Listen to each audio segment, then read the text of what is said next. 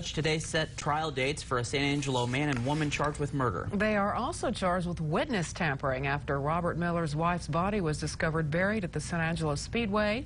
News Connection's Aaron Bailey has more on today's pretrial hearing. Attorneys discussed possible jury pool size and trial dates. Miller and Yoder are accused of suffocating Naomi Miller with a pillow back in 2005. In 2017, search crews found the remains of Naomi Miller at the site of the old San Angelo Speedway on FM 2105. Robert Miller and Ludana Yoder have remained in the Tom Green County Jail since being arrested and booked in March of 2017.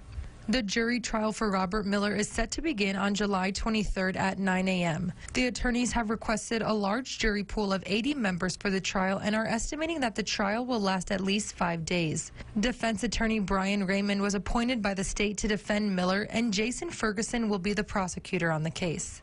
Jury trial for Ludana Yoder is set for a date in September of this year, and Yoder will be represented by state-appointed Jimmy Stewart. Jason Ferguson will be the prosecutor for the state on Yoder's trial as well.